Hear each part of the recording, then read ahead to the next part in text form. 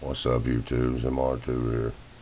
Here's we just had an X5 or better solar flare, and it came from the same active region's been putting out quite a bit here lately. This is active region 1429, which is this solar flare here we've been keeping an eye on.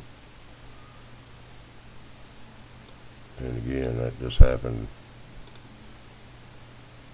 Well, actually, it's going down as we speak.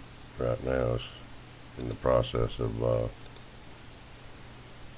going down, but it's a long duration flare, and it is pointed directly at Earth at this time.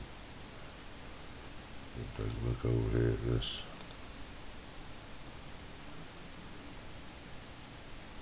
.131 angstrom. Let's see if it'll play it on a over here.